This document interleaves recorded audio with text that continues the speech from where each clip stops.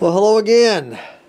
Today we're going to pick up where we left off in the last video with our brake booster here, vacuum booster, whatever you want to call it, and power booster. There's all kinds of names for it, I guess.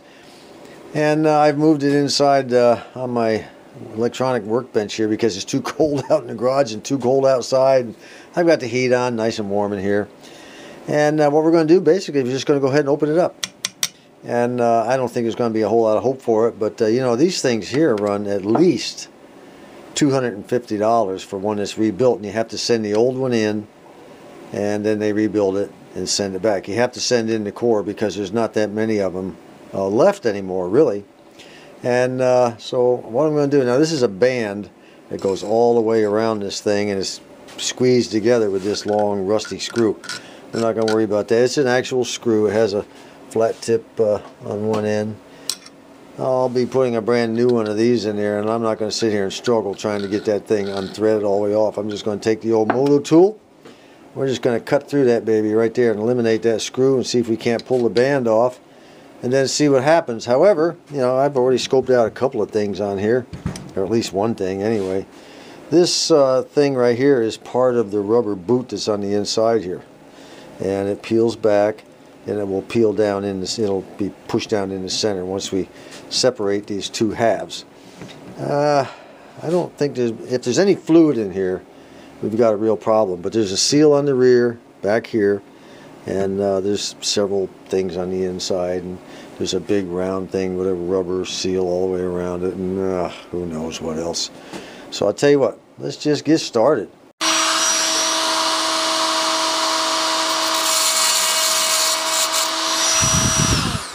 Alright, we're all the way through.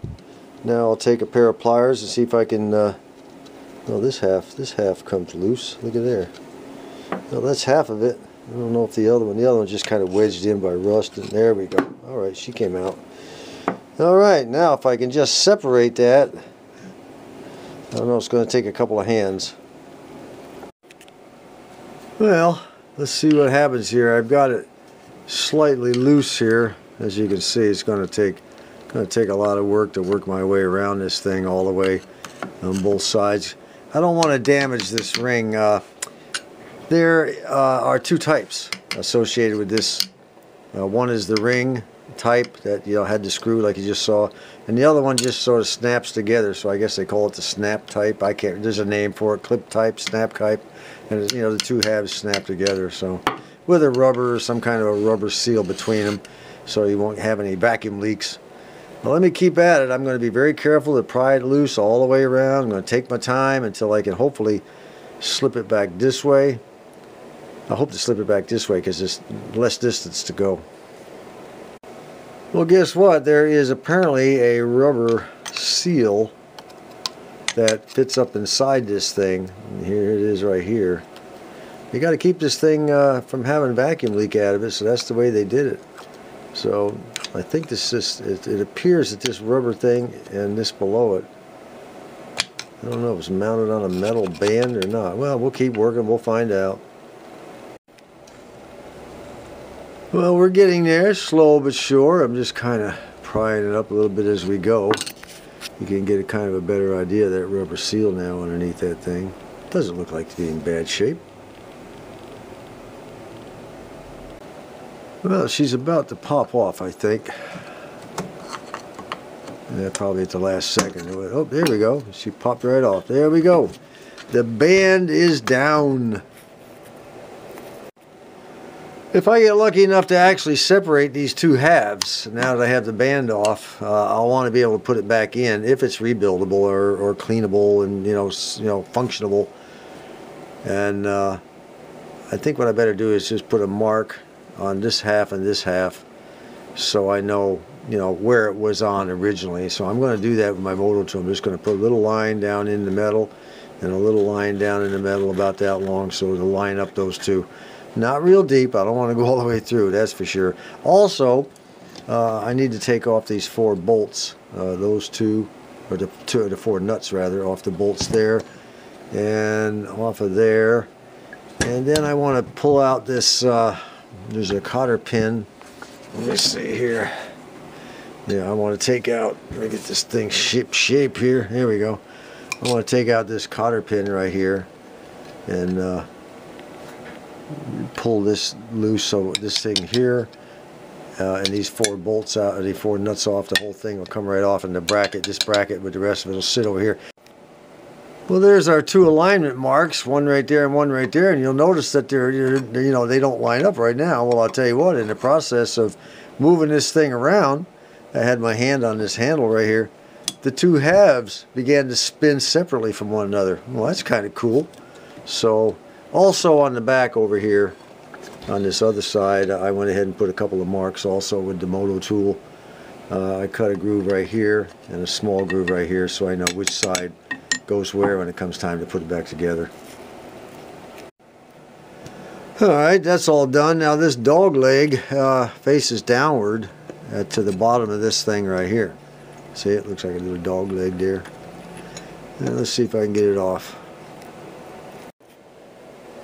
Well, she came off just as slick as a whistle. We'll just go ahead and set that aside. I went ahead and put that pin back in and straighten up the cotter pin, stuck it back in just enough to hold it. That's the pin that goes through the dog leg here. This thing here has had the lick. Man alive. You can bet this is, I was thinking it came apart at one time. They may have taken it apart at one time, put it back together, but this is the original one. And I think maybe we can go ahead and start separating the 2 halves now. I'll tell you what, if I'm sure that some of you Thunderbird owners out there are watching this intently, what I'm doing here. You know, I sure would be if one of you guys was doing it. I'd be watching very closely what you're doing in case I ever had to do it myself. But, you know, I don't plunge into this stuff blindly. You know, I always discuss it with, I either do a lot of research on it in advance, and even then I still discuss it with Brendan. He's very, very good at automotive work. He did it for years, used to race cars and all this crap, you know, and championship one year up in Detroit, him and his buddy Norm in stock car racing. So they know what they're doing, and I know quite a bit about what I'm doing. But you know, sometimes he'll there's maybe about this. He said there may be more to this. This is a Midland brake booster, and he said there may be more to this than meets the eye. So you know, my attitude was, so what? Who cares? Let's tear it apart. Now these 2 halves are spinning independently of one another, a little easier even yet. So I think what I'm going to have to do now is I'm going to have to peel this rubber back, shove it down inside, because I think this is probably what's holding it. It's almost like a bellows thing, I think, that runs, it's about that big around, I guess. The short piece maybe about that long, I don't know, and it runs back to here somewhere inside the canister. Well, it doesn't matter, you know, one way or the other, this still has to go inside. We can't separate the halves with this thing outside holding it. So let's do that. Alright, she's down inside. Now let's hope the 2 halves will separate. Oh, they're beginning to separate already. Let me get a screwdriver and a bigger ball peen hammer maybe. One of our subscribers said I need a bigger ball peen hammer. You know, you can't never satisfy these people. First, I didn't have a ball peen hammer, and then everybody said, get a ball peen hammer. So I went out and bought a ball peen hammer, and now they're saying, well, you don't have a big enough ball peen hammer. Word of caution here, you would be tempted to stick a screwdriver down there and start prying it apart. You know, be careful. That diaphragm is in there, and you don't, if it's good, you don't want to be poking holes through it with your screwdriver. Now you're going to have to use something, but kind of use a screwdriver like this instead of going down in there straight.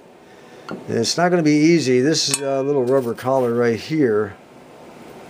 I'm not sure if I'm going to have to shove that one inside or not. That baby there is pretty brittle. I don't know. I don't think I'm going to have to do that. Maybe I can take this and shove this whole thing forward. I don't know. I'm going to have to figure this one out.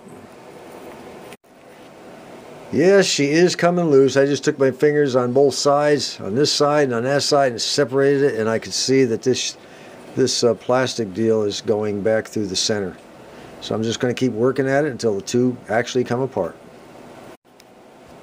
Alright, we have it fully separated with the exception of this little dog leg. It doesn't want to quite go through that hole there because there's another rubber bushing there. Let me see if I can show you that. There's another rubber bushing right there. I'm going to have to get that bushing out of there. See it? Once I get that bushing out, this thing here will be able to slip through the hole. Now I could force it. If I had a rebuild kit, which I cannot find, if I had a rebuild kit, I'd just go ahead and force it on through and not worry about it. But I'm going to take it easy, try to get that thing pushed through, I think, from this side inward, and that way I should have the necessary space to clear the hole. I've determined that that little rubber bushing there is going to have to come out from the inside, so I'm going to take a little bit of silicone spray here.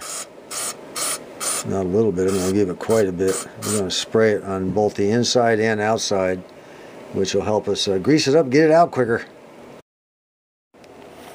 See there, we always make them bend to our will. Alright, let's get this thing off of here. It should come right off now. Yes, it does. Now, this thing here I think is held on with a clip. And that means the clip is in here somewhere. That means we're going to have to get over to this side, which means there's a rubber barrier right here. I'll tell you what, this diaphragm looks to be in beautiful shape. I don't see any problems with that at all right now. Of course, you know, it's all in the pressure check, not the eyeball check. That looks pretty darn nice, I think. Let me get some clarity here. This camera doesn't want to focus all the time. I apologize for that, guys. It's getting kind of old. I thought by now I'd have to replace it, but she's still going. So if this thing here is the barrier between here and here, and this is rubber here, that means this thing must peel up or something. Let me see. Yes, it does. It does peel up. Look at there. Let me see if I can get both hands on. If I peel that up, it might separate enough for me to look down there and find a pin or something. Maybe another cotter pin is holding this and this to the same place, I would imagine. Oh well, we'll just see. It will bend to our will.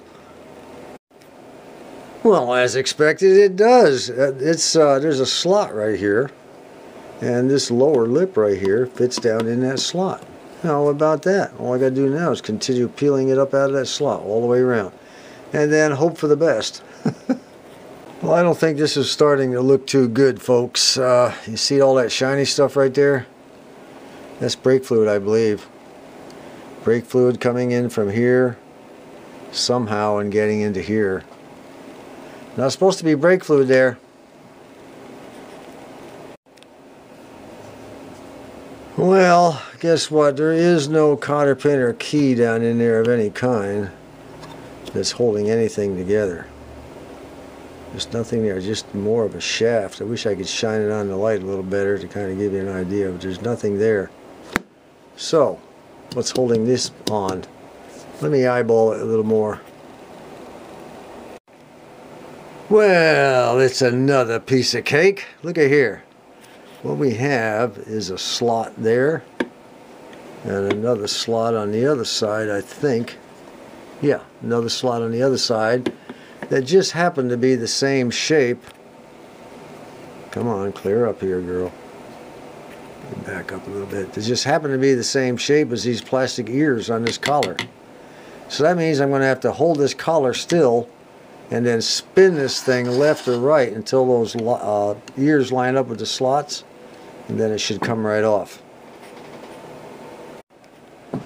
And there she is, all lined up. Let me see, I should be able to lift it completely off now. I had to actually hang on to this with one hand and grab a hold of it, peel this back like that and get a hold of it like this, and then counter, you know, go one way on one the other. And I used some silicone. Yep, I sprayed some silicone down there to get it to slip a lot easier. And now she's loose as a goose if I can get it on off of there. Come on, baby. There we go. And there it is. All right. Number 2 down. Now we got to keep playing with it and see what's next. Well, there's no keys or anything to separate these, you know, that are holding these two pieces together. So that means that this metal plate slips up out of this, well, this whole thing must slip all the way up off this collar too. That's the only way it can be put together, you know. So let's try a screwdriver in here and see if they'll separate. And yes, they are. Look at that. Look at that. I'll tell you what, a little bit of logic here and there is all you need to make these things bend to your will. Not a problem. Okay, let me keep separating it around, see if I can't get this thing to slide off. Oh my goodness, look at all that brake fluid showing up down in there, all settled to the bottom, because this was the bottom of the thing. It was sitting on the bottom. There's not a whole lot there, but there's not supposed to be any. Apparently there's another rubber gasket right here that's somehow been allowing, apparently they had a bad master cylinder at one time that was allowing fluid to go in there, and it leaked down around in here, so I don't know, it ate up quite a bit. It's pretty eaten up. Yeah, let's finish tearing it apart. By the way, I went ahead and sprayed, a little bit of silicone down in there to help this thing get off. That's what helped me get it loose. So you ready for the big reveal? Let's do the big reveal. Come on, get off of there, baby. Now, come on. There we go. Oh, how about that? There's a strange gasket. How about them apples, huh? Never seen one with an edge like that. I'm not sure how that would seal. What do we got down in here? Ooh, we got lots of good stuff down in there. Look at that. Easily cleanable. And there's our check valve. That's that baby right there. Our next little obstacle is to get this plate off, and as you can see, it's separated down in there. It's a separate plate from this part right here. And I've determined that it is screwed on and it needs to come off counterclockwise. How did I determine that? Well, I'm fixing to show you. If you'll look right here, see that butt right there? That butt right there? If you look at the other side, it's just a thin piece of metal. Now if you go over on this side, you see another downward butt. If I can hold this thing together. Hang on a second. Hang on a second, folks. I'll be there in a second if I can find out where it went. Where did she go? Ah, there she is, down in there. You'll see another butt. Let me back up. Maybe I'm just a little too close. Yeah, there we go. There's the other butt right there. Then it goes around to a sharp edge over here. So what they did was they screwed this plate on all the way around until that butt. And you can see the thread if you look pretty close. It's not a big thread, but you see how it sticks up here, then it disappears down here. It's the same way on both sides. So I'm going to try to, I'm not exactly certain how I'm going to do this, but I'm going to try to rotate this rusty plate counterclockwise, and then I don't know if it's going to slide up over this rubber boot or not. We'll find out. Well, we were almost at a standstill until finally something popped here. This part here finally separated off of there. Well, there's one more piece to the puzzle. God. I don't know. Now this one still, I'm having a lot of problems with it. I can't seem to get this thing to unscrew. This plate's got to unscrew, but I think it's not unscrewing because it's very, very rusty down in this area here. And I don't want to damage it more than I already have. I was kind of tapping on it with a flat punch right there, and I was kind of bending up the lip of that thing, and I didn't like that, so I stopped. But anyway, let's soak her a little bit more. It's getting kind of late at night here. I really should be going in the house and getting in a shower. I stink like PB, or this liquid wrench. I stink like this liquid wrench and all kinds of crap here, but it's brake fluid. Let's keep working for a little while longer. Well, we still haven't got this plate off of this plastic back here where it screws on down here, but we did have a little bit of luck. This thing here just came loose.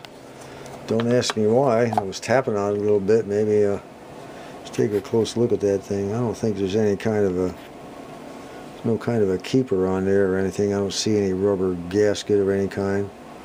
It's got a little ring around the bottom, probably where it fits into a hole down in there. Well, one more piece to the puzzle. Stay with it. Well, wifey just called and said she needs me inside, so I guess it's time for a break anyway, but when I come back out later, I may apply a little bit of light heat along this edge right down in here like that, which will kind of make it, I don't want to melt this plastic, but at the same time I have to have enough heat to release it. So that's going to be a real touchy situation. It's got to be loosened up. It just will not unscrew off of that plastic down in there. It's really on there tight. So, see you after I find out what wifey wants. Okay, we're back. Wifey wanted to remind me that I hadn't eaten all day. I forgot to eat today, isn't it? I think I'm suffering from brain-Alzheimer's or something. But she was right. She had something for me to eat. And I am now all charged up and ready to go. We've got to get this thing off of here. And I can always use a regular band, you know, worm gear band to put that back on. So we're going to have to take this off. Then hopefully we can get the rest of this whole mess here unscrewed from that. It just will not come right now. Alright, that's off. And I discovered that this thing is loose here. I guess it just sits in there around that round thing right there. It's held in place by the lip, that first lip inside this thing right here. Once you slide it on, it goes around this edge right here and holds this thing in. I have no idea what it is, don't care. I just need to know where it goes back. It's a rubber thing. Son of a gun, I thought that was metal. That's just rubber. This rubber with metal thing sticking out of it like a little fan. How about that? Alright, let's see what we can do now about getting the rest of this apart. We're almost done if I can be successful here. We're down to a snap ring now, and I've got my little snap ring pliers I bought a while back. I bought a whole set of these little tiny ones somewhere, probably Harbor Freight. And let's see what happens here. Well, they work. How about them apples, huh? Alright, keep driving on. Now this thing here, the little foot thing, is attached to this thing right here. And I'm going to go ahead and take my little, I have a flat punch here, stick it right down there, see if I can't tap that baby out. I may have to go back, you know, tap a little bit on this side, then go over to this side, back and forth to get that thing to come out of there. But I think we can do it if I'm real patient and I take my time. Well, our little dog paw thing came out of here, you know, hooks to the gas pedal, the brake pedal inside the car. It was held down, but held in there with a little plastic thing. Little plastic ring that went around it. They used plastic, I think, I really don't know why they used plastic. I guess it was just tougher than an O-ring. And it had a little internal star washer in there. Not a big deal. It goes in, comes up, fastens to the brake pedal. I'll figure out a way to make it tighter. If it's not tighter, it doesn't matter. And I think what we need to do right now, I think we're down about as far as we need to go. I can't get this plate off. I've heated it up with a heat gun along here and along here. So I think the best thing to do with this is just go ahead and put our snap ring back on and call this a day.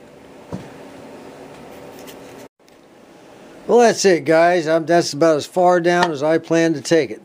This thing here, there's no need to tear it apart. Not much to it. Everything looks to be good. It's got a little rust down in here, but that's about it. There's no rubber seals. There's one. No, that's plastic right there, I think. Let me look.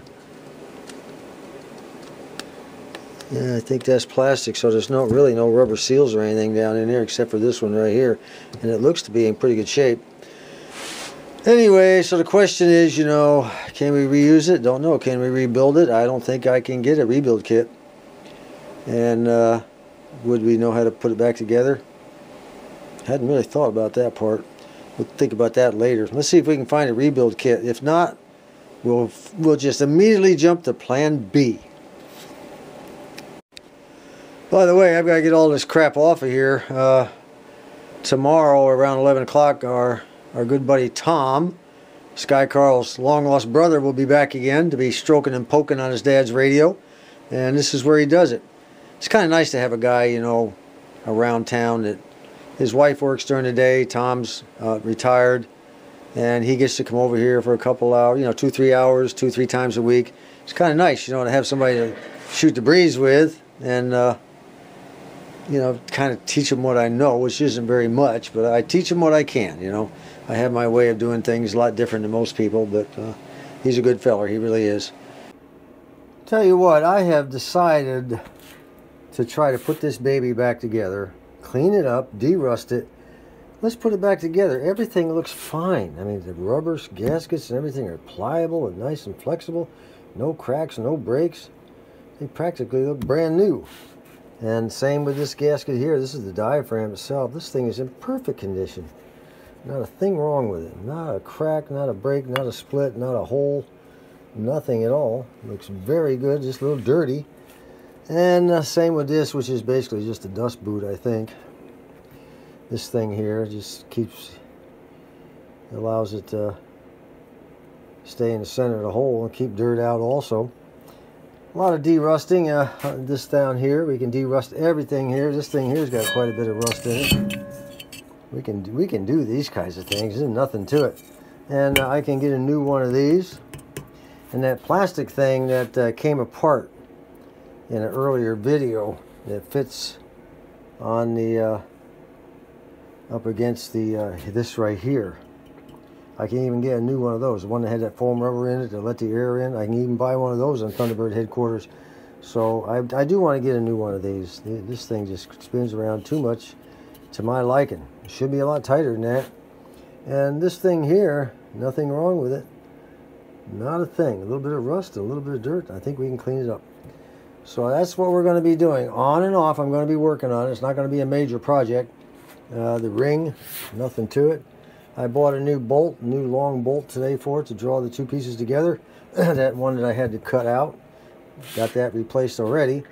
And this here, soaked that in a little bit of vinegar. I bet that'll clean right up. Repaint this stuff.